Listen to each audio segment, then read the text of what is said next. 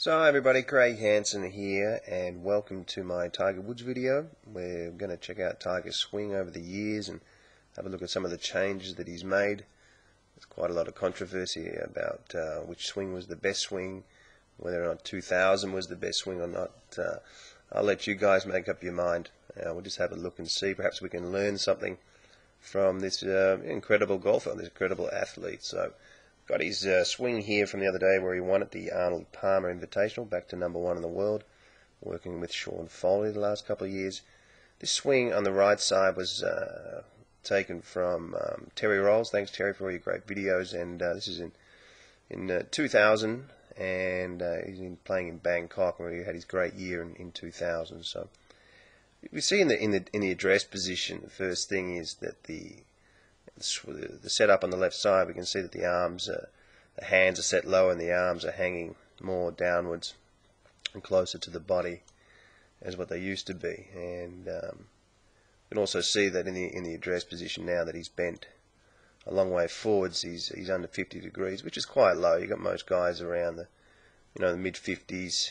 Back then he was set up a little bit higher, around 56, 55, pretty normal back then. So let's check out his backswing and we'll have a look at a few of the changes that he's made. Now there is a slight lifting of the camera in both videos, so it will have the effect, only a couple of centimeters, that he'll lower his head more than he actually does. But when we take it back, we can see that he sets the club up now much on a steeper plane, the club now pointing slightly inside the ball, whereas back then, with the Harmon style, that the club would sort of stay parallel to the original shaft plane and point outside the ball.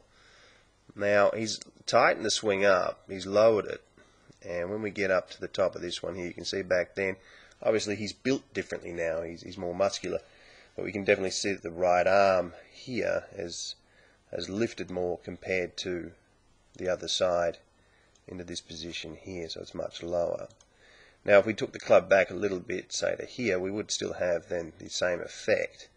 The club is in a similar position there. But look, I think that swing on the left side, I think that could be the best backswing I've ever seen. The guy's so strong, he just creates some unbelievable numbers, like from his shoulder down into the belt buckle around 27 degrees, and bending more forwards than he did. Obviously he's going to get some lower numbers, but to set yourself up quite that low, it's obviously creates a lot of resistance, and it's harder to turn. So unless you're really, really flexible and amazing core strength, you're not going to be able to create a very good backswing from there. So, but very impressive. He's always had this movement where, let me just pop a line in here on his belt buckle, where he moves down into the compression downwards and activates that left quadricep and pulls that belt buckle back behind him. You can actually see it here as well. It's just an incredible move where the hips, you can just see the head lowering, he's gripping the ground, and the left leg just activating that left quad and moving back. And he's always had that position there. As he comes down into the ball, you don't really see this. I haven't seen this much before. A couple of players get similar positions, but that is just an incredible number at 22 degrees. Dustin Johnson gets down there. Lee Trevino had a little bit, but very, very impressive to be able to get your body into that position. And you can see now that his behind stays back from this line here, and as he moves into impact, it lands right back down on the original shaft plane. Now it looks like he's set up a little left here, so he's probably trying to fade the ball. He hits draws and fades and moves the ball around a lot, but definitely improved his leg work. When we see the club come in now, the old swing back then, over the years he also did that with Haney, that the right leg or the right knee here comes out further than it used to be, and club exiting a long way left these days with his iron shots. Pretty impressive stuff. So we'll have a look at the swing from around the Haney period. He stood up quite a little bit more upright, changed his grip around to a one knuckle grip, and still had some great things in this swing though. I'll just pop a line up the top here.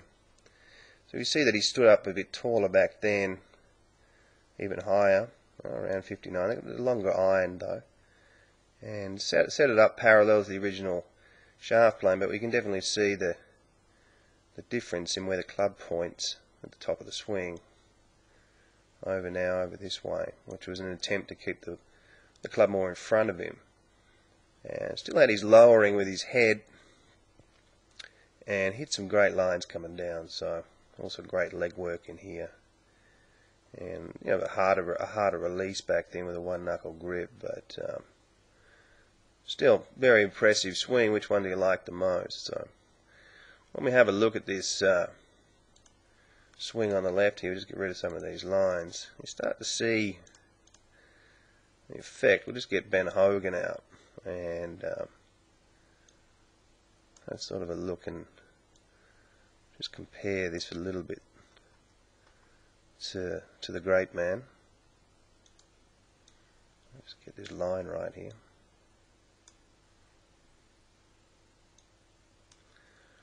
So we see as he comes down in the impact,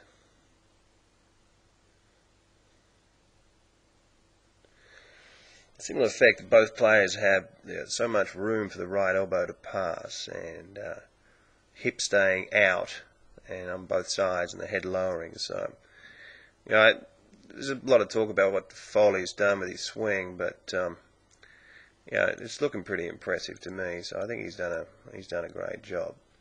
Now, when we sort of get in there and have a look at some of the similar positions that other great players have. Lee Trevino, Buthaman mentioned the best ball flight since Ben Hogan, so you can see a similar position to that one there. And we've got Dustin Johnson, who's renowned for his core strength and body strength, and it's always interesting to have a look at great hitters, how they sometimes get into the similar positions. So we'll have a look now at his impact position. We'll just it's interesting to compare it to Rory as we come down and through the ball here. We'll see for me, one of the hallmarks of great ball striking. You see when the left glove gets under the head, that we have like a right angle effect into here. But what gets interesting is in around impact, where we have the forward leaning shaft from both players, and when we get opposite the left leg, we have this, what they call a line of compression, where the shaft and the left arm is in one line from both players, and very similar impact positions, at least with these two shots. You can see the amount of compression that they've got, so it's always interesting to compare these top players. When I've got Tiger's swing from 2000 in the British Open, when he won that, so I'll just get that out, and we'll just have a look at sometimes that even though golfers have different golf swings, some of these, I call them like the freaks, have similar moves when they come down and in around impact. I'll just pop a line on that right leg there. This is in 2000 when he won the British Open, and just have a look now at in an impact, how that right leg, the hips turning really hard, the right foot's up on its toes, but he'll still manage to then suck that leg back underneath him like a correction move. And Rory has it as well. I mean, that's not something you can teach, but it's just interesting watching these guys get, I think they could hit it from just about any position, and they come up around the same sort of follow through. So we've probably got an area of the brain that works the same, these two. But very, very impressive swings. So, which swing do you like the best? When we have a look at Haney's swing with Tiger Woods here, You know, Haney's, you see the grip's much weaker than it used to be, and Haney's probably copped some flack, but the motion of the swing with Haney was also pretty amazing. I mean, would you take that swing? So whichever one's the best, he's probably the best putter ever, or one of the best putters ever, and yeah, is he going to win more majors? If he stays fit, yeah, who knows, he could possibly win another 10. But there's Tiger Woods. Hope you enjoyed it.